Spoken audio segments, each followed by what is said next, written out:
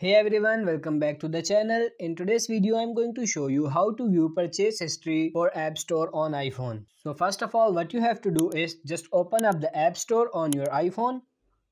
Here tap on your profile icon and select purchase.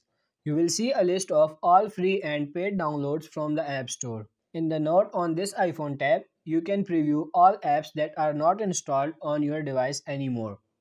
When swiping one of these apps to the right, you can proceed to hide the app from this purchase list. This will make sure that these apps will be deleted from your purchase history. If you feel like apps have been hidden by another user, then there is a way to find the complete list of apps which are hidden in your purchase history. In your iPhone settings, tap on your Apple ID name. Here, tap on Media and Purchases and then View Account. Access this section of your settings by using Face ID or your passcode, and then tap on Hidden Purchases. This will show you a list of apps and other purchases with your account which have been hidden in the past. You can go ahead and unhide these purchases if you like. So that's it for this video. I hope this video was helpful. If it is, like this video and subscribe to the channel. Thank you.